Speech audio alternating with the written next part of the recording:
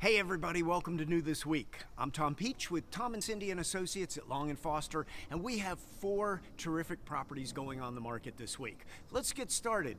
This is 6622 Springirth Terrace, a large 2-car garage brick front Edinburgh model with a 3-level bump out extension in Kingstowne.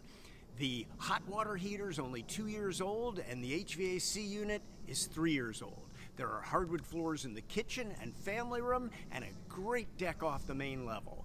The master suite has a sitting room and the lower level walks out to a slate patio. Susan, where are you? Thanks, Tom. I'm in Kingstowne also at 6948 Banchory Court, a beautiful in-unit stone front 3-bedroom townhome. This Addison model has gleaming hardwood floors on the main level, an updated kitchen with granite counters, and a garage. And you can also enjoy all the many Kingstowne amenities, plus you're only a short drive to 2 town centers, Metro, and Wegmans. Back over to you, Tom. Thanks, Suze. I'm in Springfield now. This is 7589 Ruxton Drive, a fantastic 4-bedroom Kent model on a 1/4-acre lot backing to trees in Springfield's popular Terra Grande neighborhood.